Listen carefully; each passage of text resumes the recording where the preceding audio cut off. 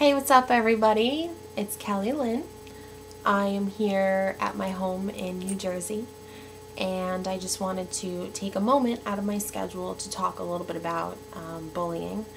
It's a huge problem in our society today, and I think that it's always been a problem, but lately it's become enormous and out of control, and I think that it needs to be dealt with. I was bullied when I was a kid. I was bullied from the time I was in 3rd grade through my senior year of high school by the girls that I thought were my friends. I was made fun of for the way I looked, the way I dressed, the way I sounded, and for what I loved to do. I always loved to sing and to dance, and I was a cheerleader in high school and all through school for that matter, and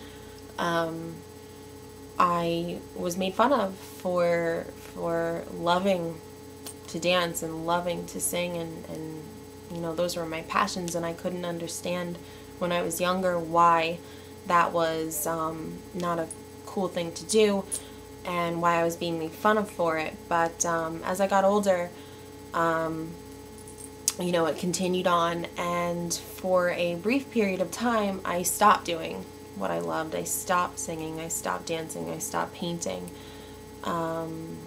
just to try to make it stop, to try to fit in, and they found other things to make fun of me for. So I continued doing what I loved. I kept singing and I kept dancing, and here I am today, and I'm so happy, and I feel so lucky that I found the strength to pick up my singing again and pick up doing what I love to do, because I wouldn't be who I am today, and I wouldn't be here today doing what I love, and I wouldn't be happy without being able to sing. I am part of a group that was started at Ramapo College, the college that I graduated from, and it's called YNA, You're Not Alone. I'm actually wearing our shirt.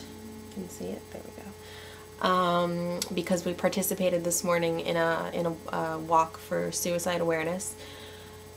And basically we are an anti-bullying organization, and we go around and we talk to different groups of people, children and adults, about our experiences and what maybe could have been done to have changed our experience or prevented it from happening altogether.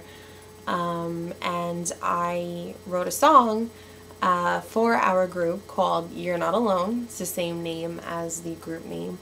And the song came out so incredible that we've decided to release it as a single.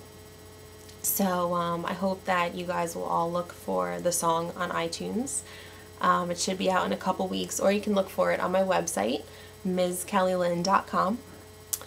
And I think that what I got out of everything that I went through with my friends back in school was just that you should never ever stop doing what you love because somebody makes you feel that you shouldn't be doing it, or it's not important, or it's not cool enough.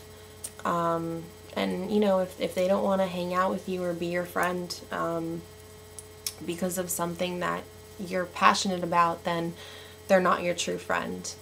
And I can't stress enough that you just need to follow your heart and follow your dreams, and just always do what you love to do. So thank you guys for listening, and again, the single will be out soon. It's called You're Not Alone, and I hope you guys enjoy it.